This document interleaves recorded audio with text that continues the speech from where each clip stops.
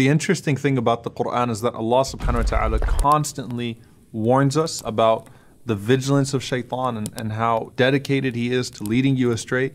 But at the end of it all, Allah subhanahu wa ta'ala says, "Inna kayda shaitani kana da'ifa." That Shaitaan's entire plan, despite him working on you 24 hours, despite him feasting on your insecurities and your desires, his plan is actually pretty weak. He comes to you with all of these things, and he tries to take you away from Allah subhanahu wa ta'ala. But at the end of the day, what Allah subhanahu wa ta'ala has given you is enough to suffice you. And what you really need to be careful with is when Shaitan attacks you from all of the different directions that he comes to you with, you really need to understand what he's trying to do with each of those different directions. And so some of the scholars, they actually commented very powerfully.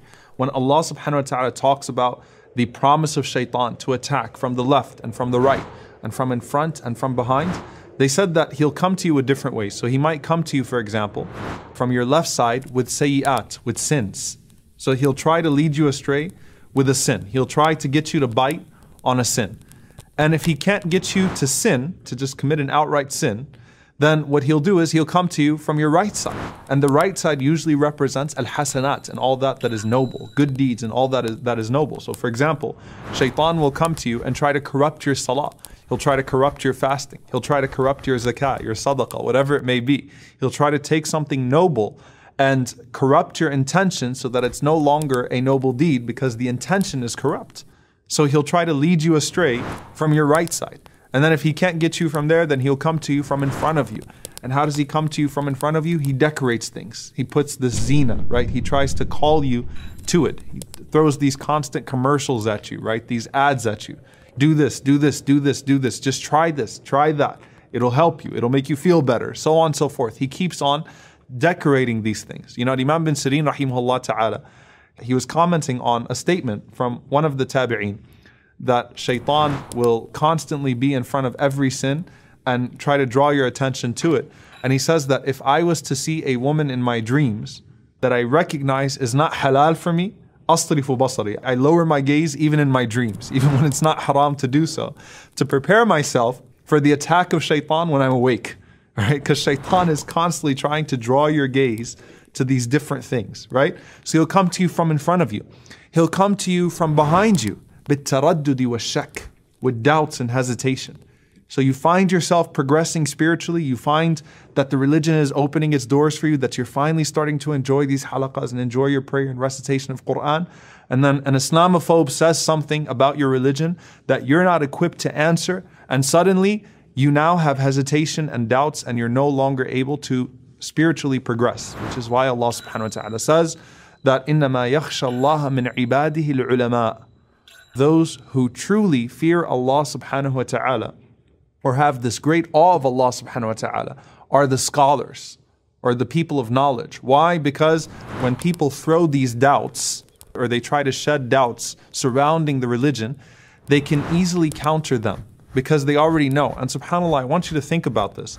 How many times has an Islamophobe said something about the Prophet ﷺ or said something about your religion, and it almost took you away from the religion? But then when you went and studied that issue, you actually came closer to your religion. We were talking about slavery the other day. We had our webcast on slavery, and subhanAllah, that concept of this topic horrified many Muslims. But when you actually study the humanity of the Prophet ﷺ, the mercy of the Prophet ﷺ, how groundbreaking the initiatives of the Prophet ﷺ and this religion were in regards to that evil institution, you actually come closer to your religion. You actually love Allah more. You actually love the Messenger ﷺ more.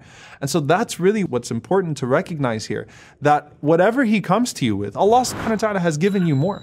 Right? So if he comes to you from your left side with your sins, Allah has given you something that gives you far more pleasure than sin. Allah has given you hasanat, good deeds, and Allah has given you permissible alternatives to those sins.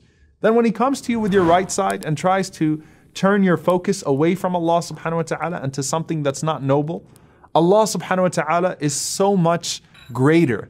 It's so much more pleasing to please Allah subhanahu wa ta'ala than to please other people, because you realize that trying to do things for the sake of other people is really not that fulfilling at the end of the day. In fact, it makes you less happy.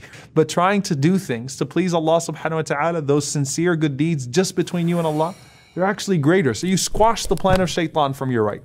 You squash the plan of Shaitan from the left. You see the things that he decorates in front of you and you go, wait a minute, I'm not going to miss Jannah.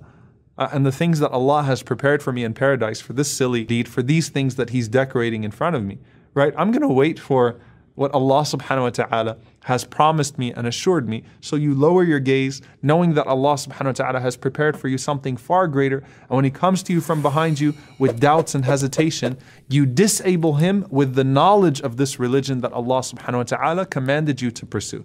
So yes, he comes to you, he's vigilant, he comes to you from all different directions, but nevertheless, his plan is indeed a weak plan because Allah has enabled you, Allah has equipped you. Strength and weakness, these are both relative terms. What was considered a strong enemy, 1,000 years ago, would be a very weak enemy today. Think about the weaponry of an army 1,000 years ago. If it was the strongest army on earth at that time, if it was to face the weakest army on earth today, because of what that army is equipped with, right? That army will, the so-called strong army will be wiped out. So Allah has equipped you with enough to fight the shaitan. And so despite everything that he has, inna kayda shaitani da'ifa, verily the shaitan and his plan are weak, and we ask Allah subhanahu wa ta'ala to grant us strength and to grant us victory over him and the evil of ourselves.